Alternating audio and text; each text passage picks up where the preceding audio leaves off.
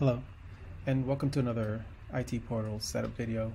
In this video, we're going to cover the setup of AEM, or Datto RMM integration.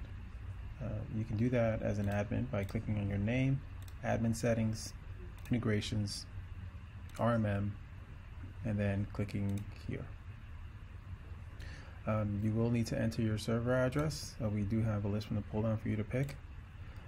You will have to get your API and your API secret from our notes. You can get that by going to Datto RMM and going to set up users, select a user account, and then regenerate API key.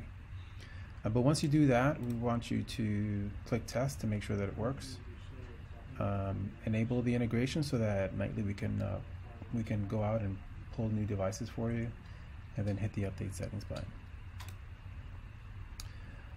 We also want to configure AEM to synchronize or to match the AEM sites with the portal companies. So for each one of the sites that you have listed here, you're going to want to pick a portal company and a matching portal site.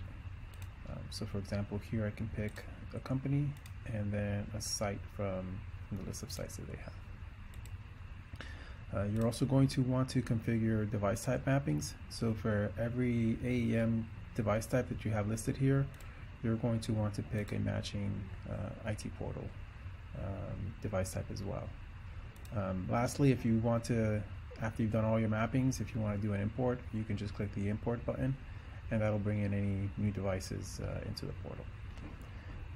That's pretty much it for configuring the AEM Datto RMM integration. Thank you and have a great day.